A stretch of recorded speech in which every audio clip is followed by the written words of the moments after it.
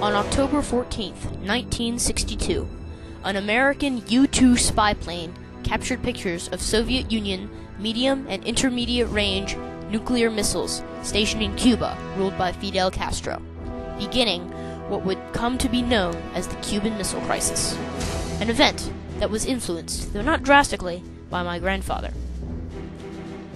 At the time of the crisis, my grandfather, Lieutenant Commander Charles Darrell, was currently stationed on the USS Abraham Lincoln, the fourth Polaris nuclear submarine to hit the seas.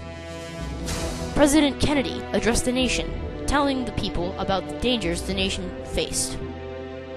I knew when we heard that we would immediately be going out to sea. As they were currently docked in the Scottish Holy Loch for war trials, the ship had to be refitted with real nuclear warheads, topped off with fuel, and piloted out into open water.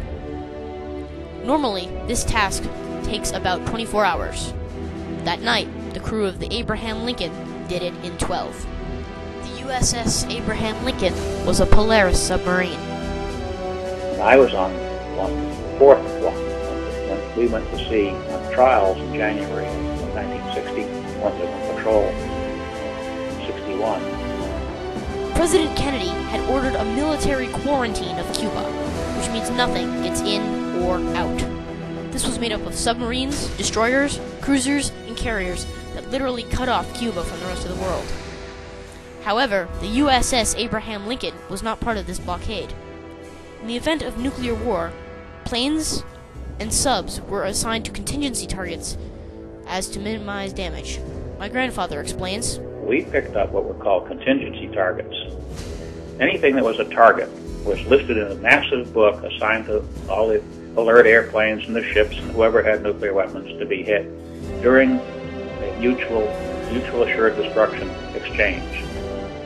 But it's something a lot less than total nuclear war was averted. Then people having contingency targets, which are usually airplanes, but now was also us, could be assigned to go hit some counter force target, to hit whatever. We had some contingency targets assigned. In fact, one of the damn things was so deep in the Soviet Union we would have had to sail up a Norwegian fjord to hit it. This event was truly reaching crisis levels. One slip, and life as we knew it would end. Negotiations with the Soviet Union were underway, but no one was going to let their guard down as long as there was still a possibility of war.